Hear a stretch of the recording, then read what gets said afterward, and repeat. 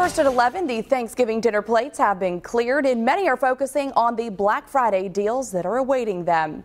Across the nation, shoppers have eagerly lined up looking for big savings this Thanksgiving.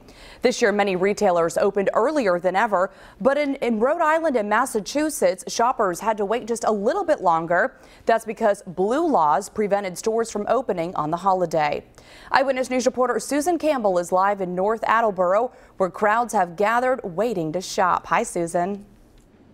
Hi, Jennifer. People are slowly trickling in here, joining the line here at this Target. You can see the line actually wraps around the building here. We found similar scenes all over the area tonight.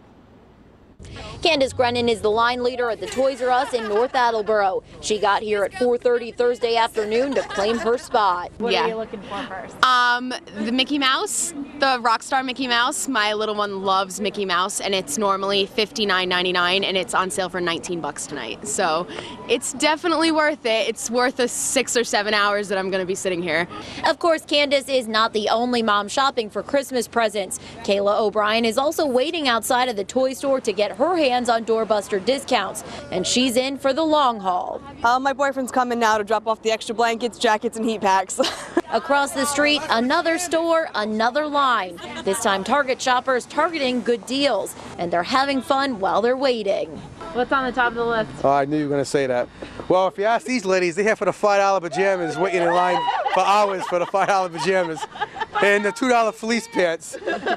But some electronic things, not anything really too big this year, but I usually just do it every year just to get out. But it's not all fun and games. Don't put your finger in my face! Our cameras were rolling as an argument broke out in the line at Best Buy in Seekonk. Every once in a while you get people running at you and fighting, but that's really it. I mean, it's typical Black Friday.